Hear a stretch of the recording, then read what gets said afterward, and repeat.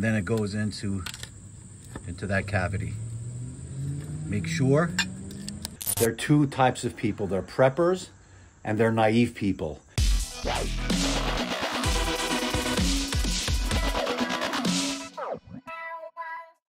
Hey guys, welcome back.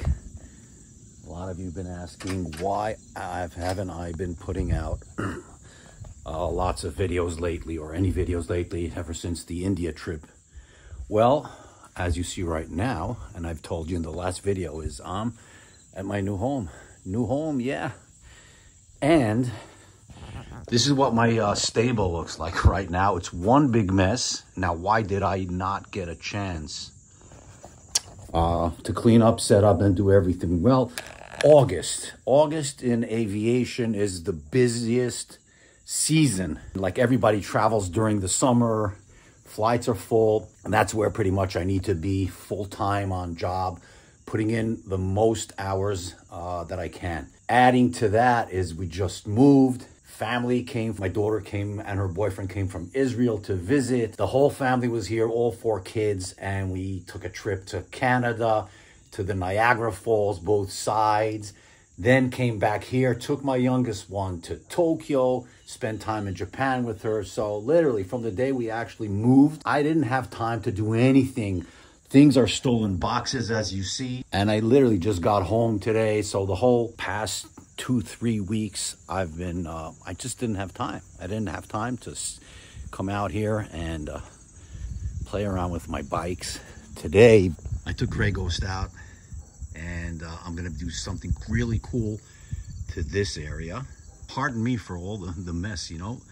Literally, what you see is all the gardening stuff that I did in the backyard to fix it up, because, like I said, from the minute we moved in, I didn't have time for anything. So still trying to figure out what, you know, what goes where, and like, where do I put my stuff? Where do I, you know, you see the mess. Anyway, bear with me while I'm going to do this video, and promise you to have more videos coming out, because I have so much stuff that I had sent to me from my great sponsors, Beyond Riders, Advanblack, Custom Dynamics, so much stuff that I need to install, and I just didn't have time for it. Once I find everything and I know where it's going on the bike, and pop out those videos, the how-to and the installs that you just love. Anyway, tomorrow we're going to Maine. Again, I wish I could be there for the whole period with the guys, but again, I have to go back and fly more, just another 2 weeks. But it's going to be a great time. The one day that I'm going to be spending with them, going up to Lake George, and then through Vermont, hopefully, and I'll be heading down by myself back home. Let me get all the stuff ready needed for the Advanblack chin spoiler. Let me get all the stuff out. See, over the past of the last 2 years, 2-3 years, ever since COVID, I've been moving around, moving from one place to the other. As much as it's stressful and difficult, it's actually somewhat refreshing, because it gives you a chance to go through all your stuff, all the things that you have and own, and then decide, do I take them with me? Do I really need them? Or should I just throw them out? My wife has this rule that she goes by. If you haven't used it in the last 2 years, that means you're not going to use it. In terms of clothing and stuff like that. But even also in our stuff in our garage, you know, things that I haven't used, better off just sell them secondhand or just throw them away. And then when you do need it, you go ahead and get it. So things I did take with me, you know, like, where did I put all my stuff? Electrical, generator, my solar panel, emergency solar panel, and yeah, my refrigerator, emergency refrigerator. And you're asking yourself, yeah, I am somewhat of a prepper. In my eyes, there are two types of people. They're preppers and they're naive people. Now, no offense to anybody. Even like when you say prepper, it's like a tinfoil hat kind of connotation, but it's not. Even having down in your basement some food for a day or two, or a generator if there is a blackout or whatever. I'm not saying, you know, being a prepper can be like full spectrum of having an atomic shelter and doomsday supplies for 6 months, or there's just, like, you know, the other spectrum, just being minded, thinking of what happens if, having a food for a week, maybe a few days, a generator, I don't know, things like that. But yeah, I have some stuff like that I keep with me just in case. So where do I put it now? How do I organize this place? And it needs to be presentable, because it's so you guys can see me working on my bike and the whole thing. My family my wife just came back from shopping. She's gonna go, no photo. She didn't say no photo. Oh my God, I can't believe that. So I think I found the part in all the boxes that are laying all around. That's the chin mount. And by the way, I have already, before we moved, I already took out the screens. Okay, you see these screens over here? They come, I think, in chrome, as I recall, and I painted them. Let me show you. This was a few months ago. Take a look. So now I'm going to apply the second coat of black. Ugh.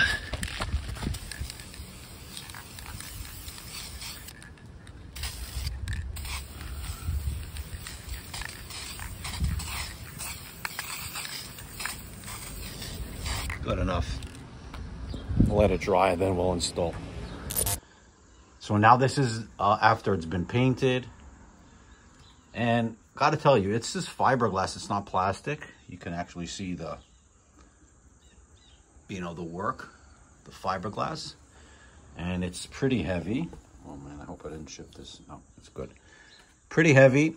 Now, I personally think it's cosmetics. There were people that will say, oh no, it's actually even some kind of functional, because it has these screens that protect the oil radiator, oil cooler over there in the front of the bike. I don't know. I'm not going to argue about that, but this is mainly for looks. Can install it. It comes with another bracket that I'll show you very soon if I can find it. Should be here. There it is. This bracket with obviously the bolt, the hardware. This bracket goes on the bottom. You'll see very soon.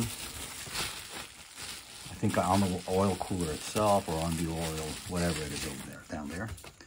This is connected to the bottom, and then these, I'm not sure right now, connect to the bottom of the, right here. Okay, let me show you. Right here. This way, we'll see later, or this way. Hopefully, my engine guard won't be in the way. Well, about 4 hours went by. I stopped. It was, as you see, my daughter came home and immediately it was, Abba, can you help me hang up pictures in my room? So I literally spent the last few hours decorating a room, hanging things, drilling, putting anchors in the wall, hanging things from the ceiling. And I waited for the sky, the sun to move where I get shade over here. So I'm gonna start working on it right now. Yeah, and I had some time to shave, to look like a mensch, to find my Advanblack hat, because we're doing an Advanblack part. I thought it's only suit and fit and proper that I'll be wearing their hat. And again, thank you to Advanblack for supplying and providing this. I keep calling it a chin mount. It's a chin skirt, or it's a chin fairing. That's what it is. This is where I'm going to be working, right here. This is going to come off. That little bracket is going to come and attach on the bottom, and the top is going to come in over here. I have to remove this bolt and the nut that's right behind it, which is a pain in the ass. And then the chin fairing is going to fit over there. Right there. By the way, you see these shoes? Some of my friends make fun of me, saying it's a little bit not macho to wear them, but I tell you what, I love them. They're the barefoot concept. It's like got a minimal sole. There's absolutely nothing. You feel like you're walking barefoot, and after wearing it a day, you feel like you're using muscles you've never walked like before. It's like going back to nature, like we were many years ago. We used to walk barefoot. and you're connected closer to the ground and, you know, feeling the ground. I love these shoes. I really love them. I found them on Amazon. Check them out. They're like only $25. I'm not representing them or anything. I just love them. I wear them with socks, but I think you can wear them even without socks. I love them. I have a link down below. So.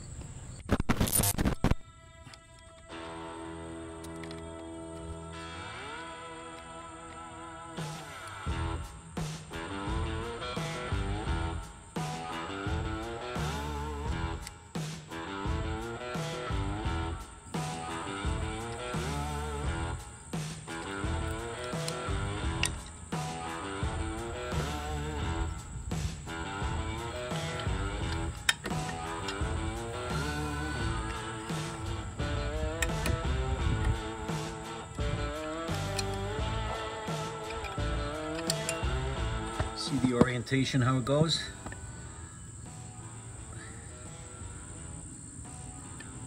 And then it goes into that cavity.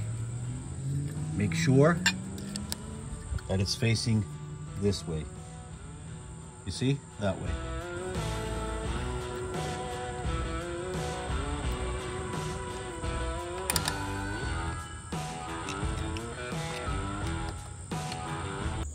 Okay, thankfully, you didn't have to wait with me the last hour and a half, because I literally was working on this an hour and a half to get these 2 bolts in.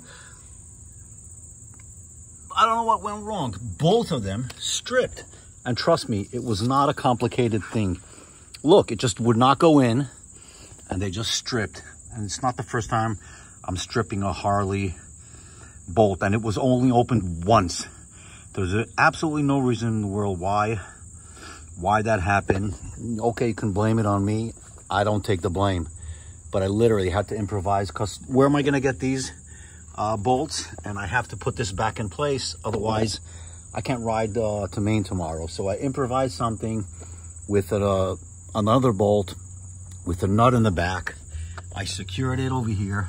I don't know if you can see.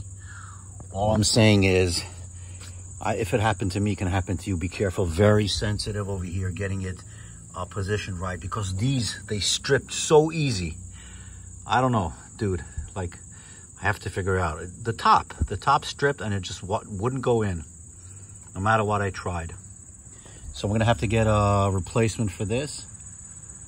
And for now, I have it nice and secure. Now let's put the rest. Let's put the actual fairing on. Now I need to remove this bolt and put the fairing between the engine guard and the frame itself. As you see, there's a hole over here. By the way, on their Advanblack website, there's a part over here that it's not a hole, it's like open on the top, so you can literally slide it in.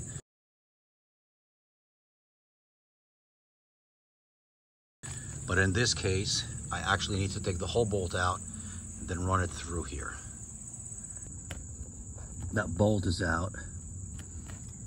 It had a nut on the other side, That's the bolt. Now I'm gonna put the fairing right here between the frame and this plate, and then run the bolt through it. I think I need to take this plastic cover off, so I'm gonna unscrew this, take it out, and just remove this plastic covering. Yeah, and I got this guard off, just one plastic cover, and it's held in by, obviously, why would it be an Allen? Up till now, all the bolts were Allens. This should be a Torx. Obviously, why make life easy? Yeah, of course. So you should have all possible tools. Makes sense, right? Okay, I slid it in, like you can see over here, between the frame and the Mustache engine guard. Now I'm gonna put the bolt through it, and on the bottom, the 2 bolts over here that are supposed to fit into the bracket. The mosquitoes are killing me, and we still didn't find the anti-bug killer repellent thingy. Oh my God. Finally aligned. This, I had to pull this up a little bit because it was dropping. Put a screwdriver right over here, right over there, and lifted everything. So this whole thing got up and I was able to get that one in. Okay, I finally got this in. Let me tell you, being able to put that nut back in there, holding it in place with a wrench, there's simply nowhere to get anything in there. Not a hand, not a finger. I worked on this about an hour, and this whole area is also blocked, so you can't get your finger in behind. The biggest problem again is getting that nut in through, or I suggest for Advanblack to make that slit, that cut on the top of the fairing and not a hole like it's here right now. Because the minute there's a hole, that means you have to take the whole bolt out with the nut, run it through the fairing, and then put the nut back in, and that's crazy. Otherwise, if there was a slit on the top, you didn't have to you just need to release this a little bit. The nut stays in place, and then you slide the fairing up. That way it takes you way faster. So I'm going to tell Advanblack that that's what I think they should do, because I was struggling here. It took way too long. Now I'm going to put the bolts right here on the bottom where they go into the bracket, and then I'm going to tighten this finally. Well, I got these two in. I must say it wasn't easy. Not that it's difficult, it's finding exactly where the lines, but finally in. And now I'm going to tighten the top right there. And I'll do a little walk around. This took way too long. That's it. Got this tightened out. Now let's clean up and take the bike out for a little walk around so you can see what it looks like. So let's do a walk around, and then I'll show you my thoughts about the process and what I think about it.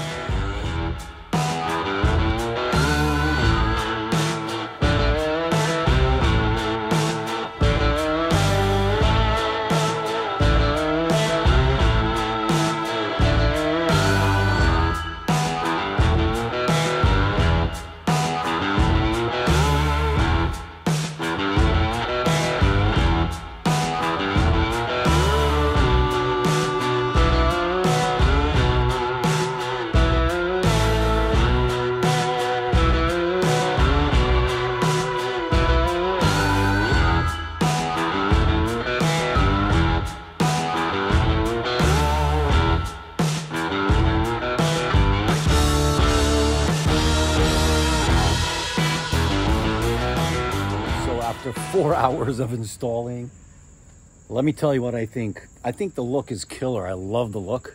I think personally it's cosmetic only. I don't know about functionality. People will argue, yeah, that the screens inside will help block pebbles, rocks, whatever, fly into the oil cooler. Two things that set me back is, first of all, I stripped those two bolts. Believe me, I didn't do anything out of the ordinary. I think those bolts are extremely weak, extremely soft, so I had to improvise another another bolt to fit in there. And second thing, most important, is that hole they have on the top instead of the slit. Personally, I think that I don't know how they make it now, Advanblack, if they make the hole or they make the slit on the top. If I had that slit, it would make life so much easier. I wouldn't have to remove that bolt and the nut in the back. Getting that nut back in after you put in that fairing, okay, that chin fairing, the chin mount, you have no place to put your finger through to get into that nut. And trying to get through here up to that bolt is crazy. That took me an hour and a half with, I don't know how I got it in. So if you get without the slit, with the hole, I highly suggest to literally cut it. That's what I would do, okay? I would literally cut an opening on the top and then just slide that whole chin mount from in between the frame and the Mustache engine guard, or the engine guard. And that way you avoid removing that bolt and nut again. That's it, guys. Thank you so much for watching. I'm heading over to Maine tomorrow early in the morning. I'm Sandy. You're watching Holy Shift. Till the next video, guys. Peace out.